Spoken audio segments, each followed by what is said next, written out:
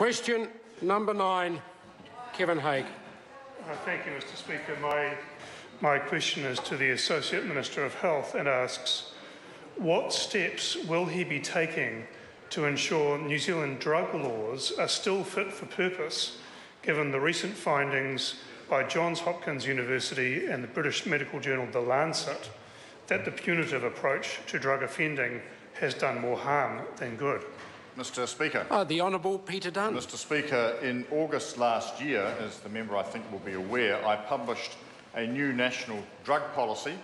This contains 28 wide-ranging actions over the period from 2015 to 2020, which take a compassionate, proportionate and innovative approach to addressing drug harm.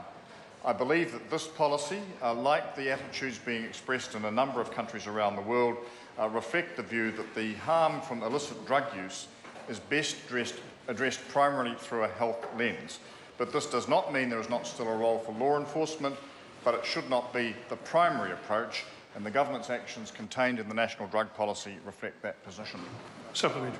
Supplementary question, Kevin Hague. Does the Minister agree that the primary goal of drug policy should be the reduction of health-related harm, and that the regulatory response to particular drugs should be proportional to their risk of such harm? Mr Speaker. The Honourable Peter Dunn. Mr Speaker, yes I do. In fact, when I spoke to the UN Commission on Narcotic Drugs in Vienna last year, I stated in the New Zealand National Statement that the central pillars of a drug policy should be about proportion, innovation and compassion. And I believe we are generally achieving those goals in New Zealand, but obviously there's more to do, and I look forward to reviewing the National Drug Policy at its midpoint sometime next year.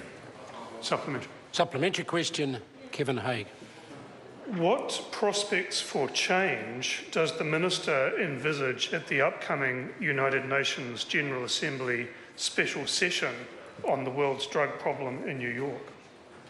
Mr Speaker. The Honourable Peter Dunn. Mr Speaker, having attended the UN Convention meetings for a number of years now, it's been noticeable that there's been a perceptible shift in international attitudes from what one could describe 5 or 6 years ago as essentially a legalistic punitive approach to a much greater emphasis on public health issues being the driving force today. I also want to make one other point that New Zealand has raised strongly over the years, and that is the use of the death penalty, particularly for drug offences, and I hope that one of the outcomes of the New York meeting will be a very strong call for its abolition. Supplementary. Supplementary question, Kevin Hague. Is the Minister open to a cross-party working party of MPs from across the House to form to discuss moving drug law reform forward? Mr. The Speaker. Honourable Peter Mr. Speaker, Dunn. yes I am. I'm certainly open to working with colleagues who have a range of views on this subject, and I particularly want to thank the member for the interest that he's shown and the approach that he's taken over a considerable period of time. I appreciate that.